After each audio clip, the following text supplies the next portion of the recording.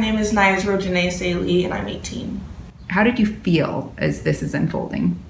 I felt kind of belittled and embarrassed because he followed us inside of H&M, didn't know who he was at the time, and he was accusing us of stealing glasses. People were there and people, were watching, and we also had to follow him back to the store, which is where the security guard was waiting outside the store at the time.